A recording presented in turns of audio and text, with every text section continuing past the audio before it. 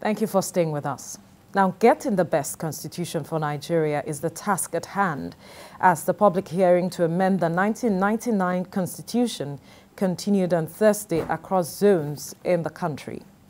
Devolution of power, fiscal federalism, gender equality, resource control, electoral reforms, amongst others, topped the agenda for leaders and stakeholders across the regions. Of particular interest was a call for true federalism through the devolution of power to state and local governments in order to stop overburdening the federal government with too many responsibilities. Joining me to discuss this is Solicitor UK and Nigeria, Olufemi Aino. Good morning. Yes, thank you for joining us on TVC Breakfast. Thank you for having me. Now, since the public hearing on the amendment of the Constitution, there's been a growing support for the devolution of power. Yes. Almost across the board, across the 36 states of the Federation. But before we get to that point, let's look at how our founding fathers were able to ensure that they managed and harnessed our resources. Yes, we had the 1953 crisis, but then again, before then and afterwards, we saw that they were able to harness each state or each region's potential such that you could see that each region was really strengthened. You look at the cocoa of the south, you look at the granite pyramids of the north, and all of it. What did they do differently at the time? Yes. Let's look at history. Then we know how we move from there. Yes, the point is this, because you can't compare what is happening now with what happened in the past. But I do take your point. Not to learn what happened in the past is to remain a child.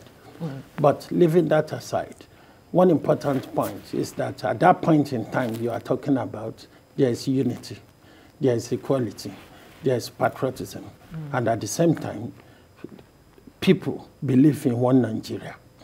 And but we still saw the agitations then, because I mentioned there was a crisis at some point. Yes, I agree. There was a crisis at a point, and those crises were resolved one way or the other. It leads to civil war. At the end of the civil war, you know, there is no victor, no vanquish, you will recall. And we move on from there to where we are now. But the fundamental is this. We need a constitution made by the people, that we address the inequality in the society, that we ensure power is devolved, and you need an institution of government that will respect the constitution. That is how you can have an indivisible Nigeria. That is how we can have a Nigeria that we all believe in, that we all love to have. But where there is a division, where there is ethnic domination, where there is disunity, we cannot have that. So it is very important, back to your point, it is very important we put on a new spectacle and look at what happened in the past, how they address this issue in order to move forward. I like the fact that you mentioned that we put on a new spectacle, and it seems that is what the government is trying to achieve with this public hearing. Yes. Though something that will reflect the minds of the people. Yes. But some would say that we have gone this path in the past before, and nothing happened. And right. That, I don't want to sound too pessimistic, but to be realistic, that is where I have an issue. Whether what is going on here will see the light of the day. Because since 1999, when we returned to democracy, there has been a series of attempts to amend the constitution. So the best constitution is the people's constitution. And the problem with the 1999 constitution, as you might have heard the argument left, right, and center, is that the military handed over this constitution and the people have no input. And now what the Senate have been trying to do, right from the time of Inamani up to David Mark, Saraki, all of them, is to try and make sure we have a constitution that can deal with all these various agitations that is going on. And one of the demerits of a written constitution is that it is very, very inflexible, because to amend that constitution is very time-consuming and it costs a lot of money. What is going on here? They are going to spend about 1 billion naira just for this amendment. 500 million for the Senate, 500 million for the House of Representatives. But the fundamental is this. Whether this will see the light of the day is something, because to amend the Constitution, it is not an easy exercise, because it's a very rigid process. You need 2/3 majority of the House. That means in the Senate, about 57 members must support that. In the House of Representatives, it's about 240. Is it going to reflect the people's mind? And that is another problem, which we are going to have. If the new Electoral Amendment Act come into force, the campaign for 2023 election is going to start in earnest. And the difficulty with that, you need us, these senators, to vote in support. And for that constitution to be amended, another problem is that 24 states out of the 36 states must agree to the amendment. Thereafter, it go back to the Senate for final deliberation and transmission to the president. And the president, under the constitution, also has the power to say, look, I'm going to veto this and send it back to the Senate, in which case they have to try to vote in order to go against the president's decision. And that has never happened before, and that may not happen. And another difficulty we have here, House of Representatives, you have about 60% of the members of the House of Representatives, they are from the North. And in the Senate, I think, if my mathematics is right, we have about 57. And now, some people from the North Central, the Northeast, they are not in support of what is going on. Right. Because some of the key components, which you mentioned in your intro, they are very essential. And Right. some of them are saying, look, all these key components must remain. We don't want all this resource control. We are one region. If you have oil, keep your oil. If you have cocoa. And the money we are spending, it is a matter of serious concern. You will recall in 2014, there was a national conference. Right. And one of the recommendations is that there should be 18 additional states. Yes. Now, the APC government said, look, we are not going to implement anything that comes out of this national conference. And now, where we are now, people are agitating. Some people in Enugu State said they want Adada State. Those from Bauchi are saying out of Bauchi State, they want Katungo State. Those from Ogun are saying, you see, when you look at all this, Yes. it begs the question, are we going to have a people's constitution? That's where I was going, yes. because if we are, at cross purposes, so to speak, because some are for, some are against, at what point would we say we want to have that conversation? That we had a conversation, which we are Yes. saying that, or some persons have even said that wasn't trusted, that is why they decided to shelve it aside. Agree. At what point would we trust each other to say, we are Nigerians, let's have this conversation to ensure we move forward? Yes, in fact, I appreciate we need to be futuristic, but that point, whether we get to that point or not, time will tell. And for us to get to that point, there must be that political will. And at the same time, these members of the National Assembly also must try as much as possible to make sure that this is not an exercise in futility. Because if you look at it, the rhetoric from the federal government has been Nigerian is an indivisible entity. That has been their rhetoric. And that still remains their position. Now, you have not heard anything from the federal government, whether they are in support of what is going on now. I appreciate the concept of separation of power is there. And I appreciate the fact that maybe they are waiting, let the Senate finish and let's see what happens. But if their political will is not there, that point we should talk about, I doubt whether we should get there. But time is a good weapon. Let's wait and see. So where does this leave us? It leaves us as a country, well, because you can see that there are agitations everywhere. Our diversity has to be harnessed, because that is the question here now, which a lot of persons are agitating for. Some have said that we perhaps should stop looking at amending and re-amending this constitution and perhaps return to the 1963 constitution, that perhaps that would work for us. No, that won't work, because don't forget, the 1963 Constitution is a mirror of the 1960 Constitution, handed over by the colonial power. So let's even let's not go there. That's why you now have the 1979 and 1999 Constitution. Right. And the essence of the 1979 and 1999 Constitution, there was a bit of a people's input. But some of the arguments against that Constitution is that the military that selected the people who went to the Constituent Assembly to bring this Constitution to life, and majority of them, they are elites. The lower class in the society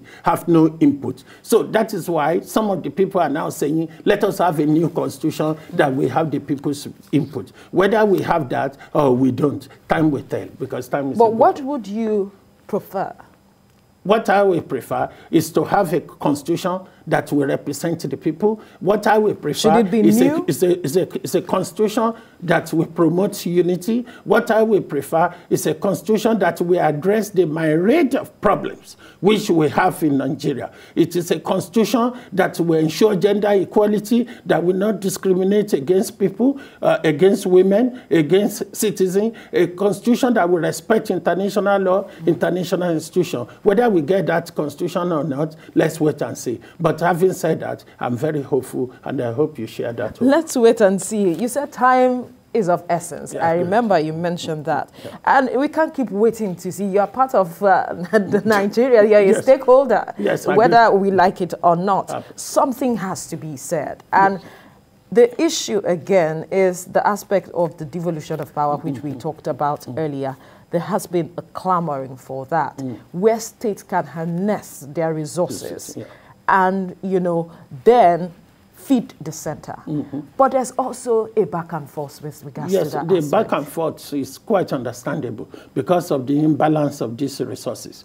One, some states are well resourced than the others. And now, all those states that are not well resourced, how are they going to survive? We need to think about that. And also, any mineral resources belongs to federal government. And the essence is that, look, whatever we gain goes into an account and then we share it. But if people are agitating that, look, let's keep ours, you keep yours. But what if we don't have? What happens? And we are part of one country, and that can cause all sorts of issues. But the way forward and is the political will to address all this problem. It's not an exercise you can do in 1 day or 2 days by sitting in Lagos, sitting in Kaduna and everywhere. It is something that you need to give a bit of time.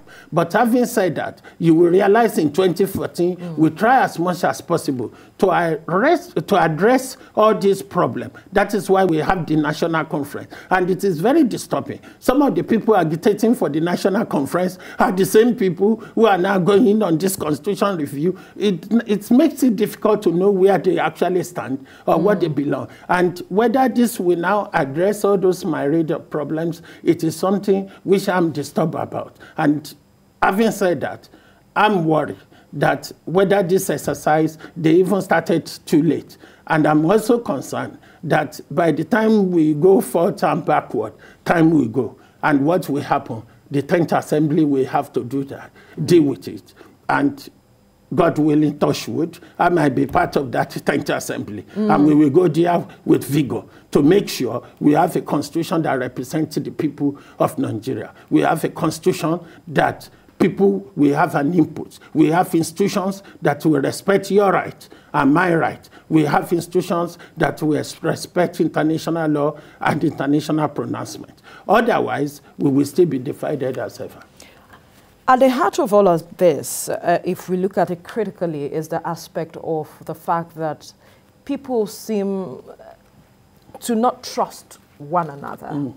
That genuineness to addressing the situation facing us. Yes, we keep screaming, we have to address it. Yet we see that the genuineness, I don't know if that is what you refer to as the political will now, yet the genuineness to really sit and say, we need to do something, stare each other in the face, and be it a roundtable discussion, let us have it. If not a roundtable discussion, let us put a process in place.